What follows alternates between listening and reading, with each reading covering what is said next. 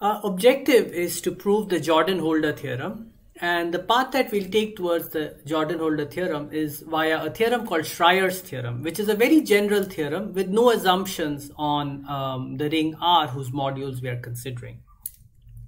So let's look at Schreier's theorem. So firstly, before we do that, I need to make one more definition about the equivalence of two composition series. So two composition series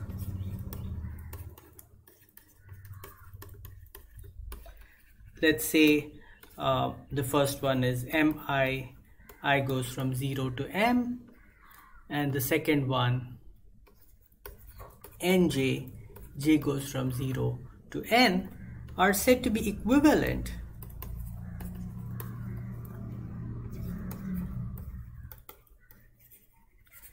basically if their quotients are the same.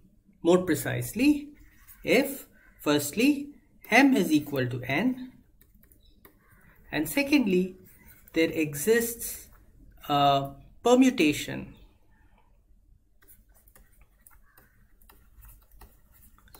let's call it sigma from the set 0 to m minus 1 to the set 0 to n minus 1, such that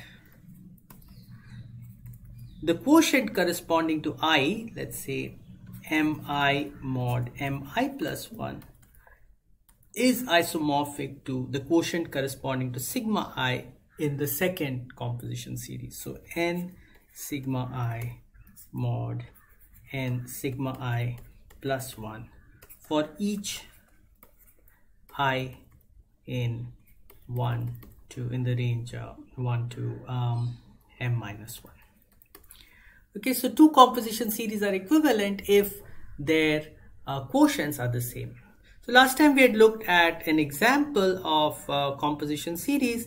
We started with the ring R to be Z, and we looked at the R module M equals Z mod 12Z. And we had listed firstly all the submodules of this module, and then using that we had also listed the composition series. And in red here I have also the quotients listed. The integer I means I'm looking at Z mod IZ as the quotient. So there was a small mistake here. This 2 and 6 need to be interchanged. I don't know if you noticed it. This is 6 and this is 2. Okay. So now if you see all these three things here in the last, these are equivalent. This is equivalent to this is equivalent to this, because there are three quotients. Two of them are Z mod 2 and one of them is Z mod 3. So you can permute these things and get these. But over here, what we have is that this is equivalent to this, and these two,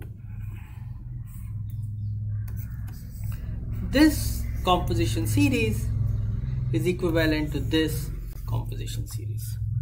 Okay, so we have two equivalence classes for composition series with n equals 2, and we have a single equivalence class with composition series with n equals 3. In fact, this last thing, that all the composition series of the longest length, which turn out to be Jordan-Holder series, are all equivalent, is the Jordan-Holder theorem. Okay, but in any case, what you see here is that given any two series, composition series, there is, for example, you could take 2, 6, and for these two series, this is a common refinement. Whereas if you take this series and this series, the first and third in this second row, that is m contains 2, m contains 0, and m contains 3, m contains 0, they do not have a common refinement. However, they both have refinements which are equivalent. And that's basically the content of Schreier's theorem. So let's state Schreier's theorem.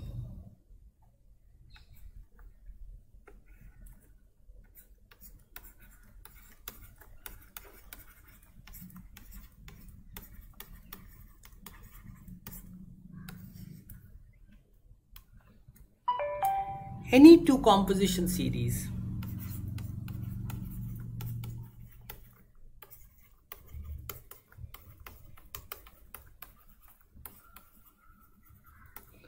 sigma 1 and sigma 2 of an R module M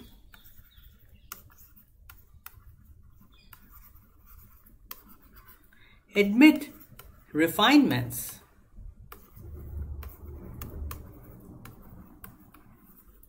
let's call them sigma 1 prime and sigma 2 prime. That means sigma 1 prime is a refinement of sigma 1 and sigma 2 prime is a refinement of sigma 2. So let's write respectively such that are equivalent.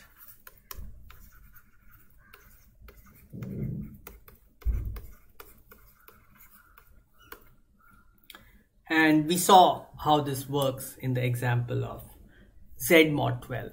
The proof of Schreier's theorem rests upon a very simple idea. So let me explain the idea to you.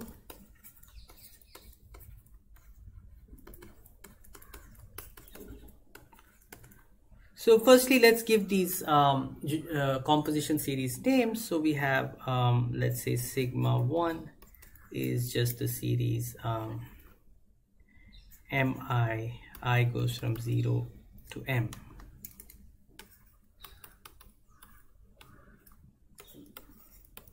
And let's say sigma 2 is the series nj, j goes from 0 to n. Now the idea behind the proof is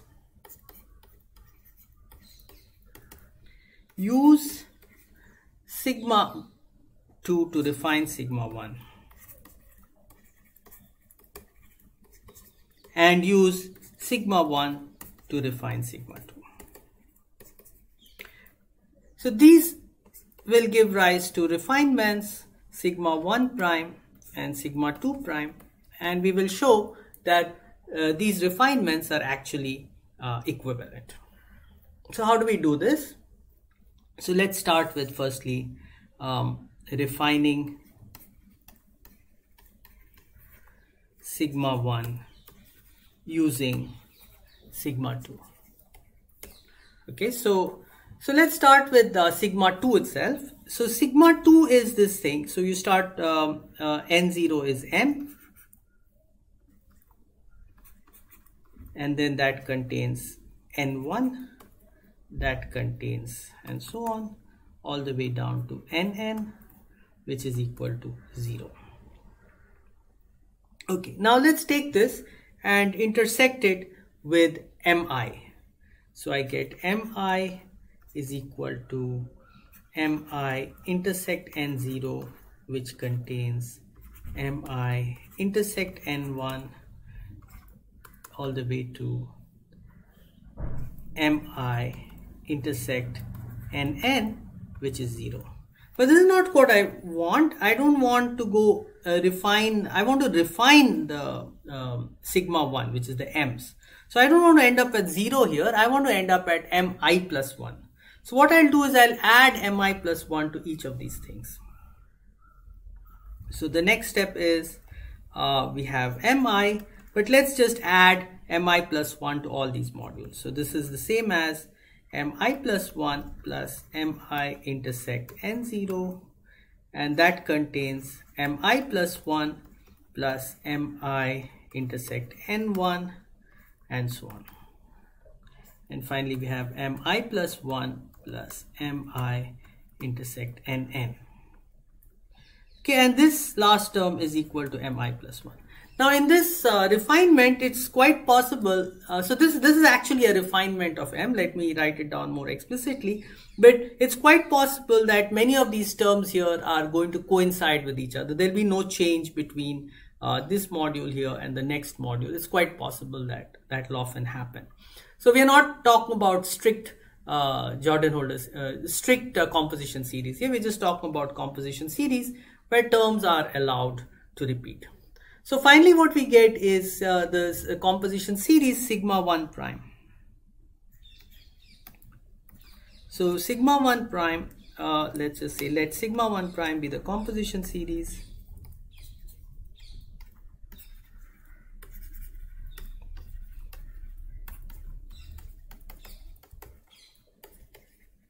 So given by Mij equal to Mi plus 1 plus Mi intersect Nj. So what we write is, so first we start with M equal to M0, 0, and that contains M0, 1, that contains M0, 2. So here now J is changing as we had in each row of this here, right? So J is changing as we had in each row over here. And this goes all the way up to M0n, and this is equal to M1. Okay, and so that's again we go on now to the next terms, which is so M1 is still equal to M10, which contains M11, which contains M12, and so on, which goes down to M1n, which is now equal to M2, and this is equal to M20, and so on. And finally we'll end up with all the way down to Mn, which is 0. So this sigma 1 is this composition series given by this, and we have two indices. We take I goes from 1 to n, and j goes from 1 to m, 0 to m. I goes from 0 to n, and j goes from 0 to, I goes from 0 to m, and j goes from 0 to n. First, running the indexes j within each index I. So this is, I hope it's clear what sigma 1 prime is, and this is clearly a refinement of sigma 1 because I have the terms of sigma 1 in it, these things m1, m2, and this is actually mn.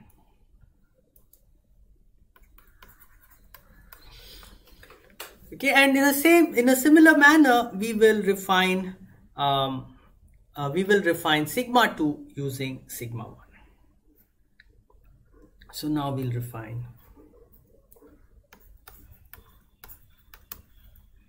sigma 2 using sigma 1. Let me just do it again just to give you the hang of it. So what we are starting with is the filtration sigma 1. So that is given by m equals m0 contains m1 contains all the way up to mm, which is equal to 0. And then what we'll do is we'll intersect it with nj.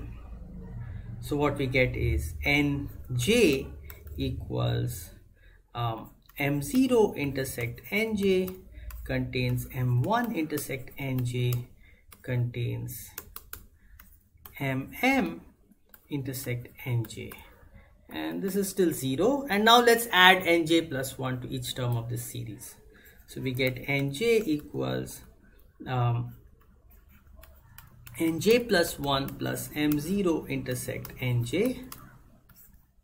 This contains nj plus 1 plus m1 intersect nj, and so on. And here we have nj plus 1 plus mm intersect nj, and this is equal to nj plus 1. So what we have is a new composition series which we will call sigma 2 prime. So sigma 2 prime, just like we had sigma 1 prime, it's the composition series given by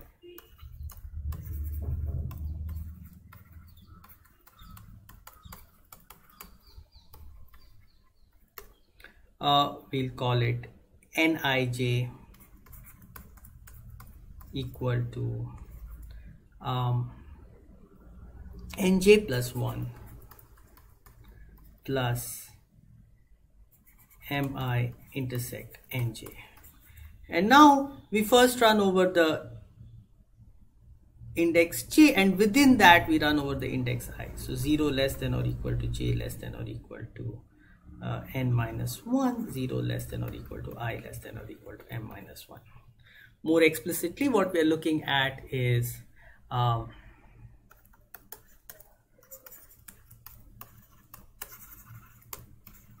the composition series. So we start with m, which is equal to n0 0, which contains n 1 0, which contains n 2 0. So the indexing, the order of the indexing here is reversed.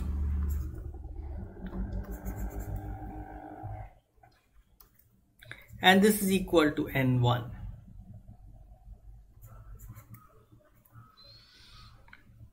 And then this is the same as n01, which contains n11, which contains n21, which contains, oops, this should be an n,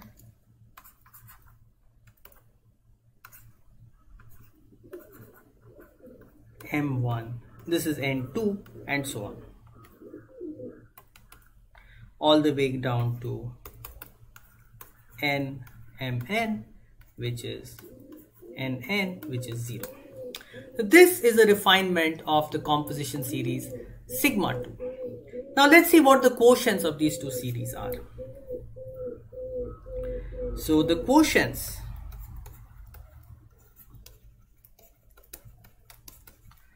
of sigma 1 prime are, well, there are some zeros, but the remaining are of the form qij equal to mi intersect nj plus mi plus 1. That's the ijth term of the series sigma 1 prime. And then we must increase j by 1, because in this the variable j, the index j, is running inside the index I. And so we have mi intersect nj plus 1 plus mi plus 1.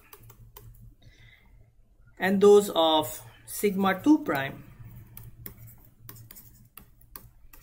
are q prime ij equal to, or maybe I'll call it, well, should be, maybe I'll call this q1 and I'll call this q2. Yeah, that makes more sense. And these are mi intersect nj plus nj plus 1 modulo mi plus 1 intersect nj plus nj plus 1. So these are the quotients of the two refinements that we have constructed. The situation looks something like this. So the there are four relevant R modules in this. So just a schematic picture, you have mi intersect nj. This contains two submodules, mi intersect nj plus 1 and mi plus 1 intersect nj. And then we have here the smallest module which is contained in all these, which is mi plus 1 intersect nj plus 1. Now it turns out that both these quotients are coming from this picture. What they capture is actually you take this module mi intersect nj and you go modulo everything that comes from here. So let me just make that statement. So lemma is that there exist isomorphisms which I will construct in the proof. So we have this stuff on top, mi intersection nj, modulo everything that's below it, which means I must take mi intersect nj plus 1 plus mi plus 1 intersect nj. This quotient is isomorphic to both the q1ij and q2ij. So this is isomorphic to, on the one hand, this guy,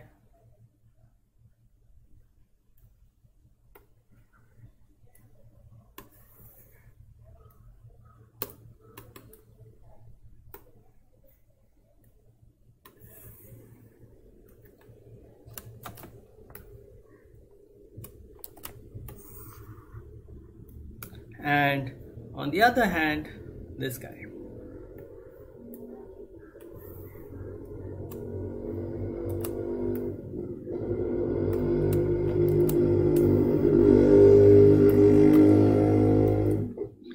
Okay, and let's see how to prove this lemma. This is fairly straightforward exercise. So, so proof of lemma. What you do is, let's try to define an isomorphism for the modules on the left, and the other one will be quite similar, just interchanging the roles of m, n, I, and j. The role of m with n and the role of I with j. So what you do is, you have mi intersect nj.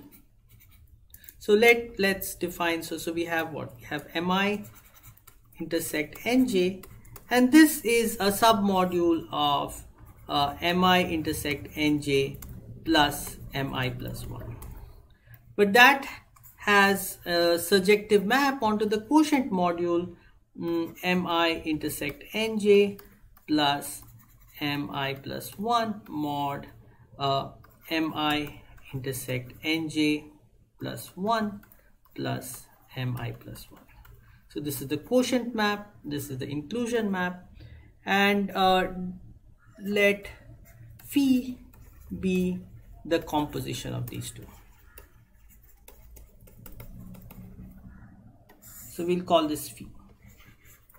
And this phi will give rise to the isomorphism that we desire. We just need to check now all these things. So then what is the kernel of phi?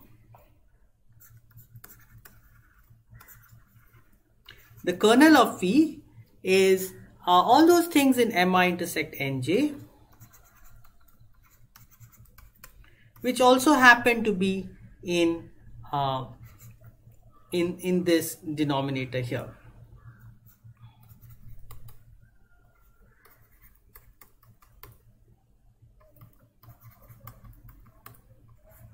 And this you can show without too much difficulty that this is isomorphic to, and I leave it as an exercise for you, that this is isomorphic to mi plus 1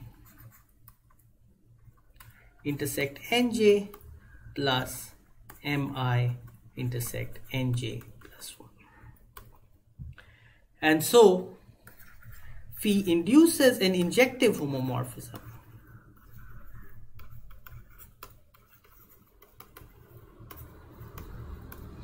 Phi bar from mi intersect nj mod mi intersect nj plus 1 plus mi plus 1 intersect nj onto mi intersect nj plus mi plus 1 modulo, you know, this thing here.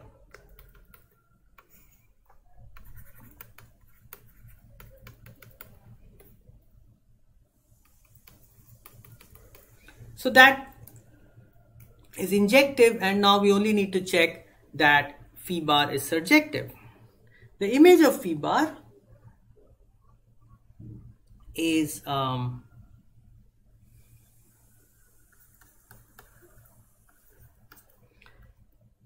so phi bar is surjective just because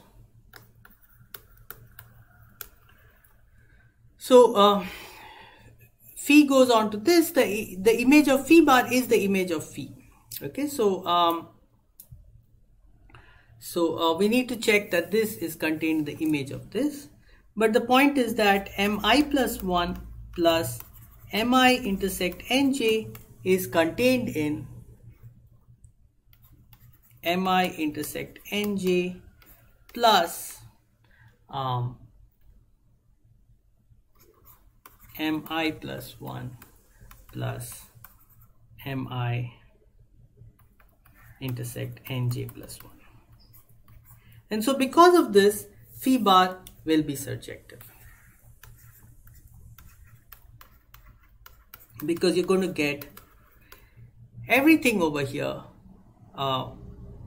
modulo this in the image of phi. In fact, what this shows is that phi is surjective and therefore phi bar is surjective. So what we have shown is that these two modules on the left are isomorphic, and as I said before, by interchanging the role of m with the role of n and the role of I with the role of j, you can prove that these two modules on the right here are also isomorphic. And so we have Q1 ij is isomorphic to Q2 ij for all I less than or equal to m minus 1, and then the remaining quotients are just 0, because the last module in the composition series in each row is the first module on the right. And so what we have is you can just remove those by merging those terms. Therefore sigma 1 prime and sigma 2 prime are equivalent, completing the proof of Schreier's theorem.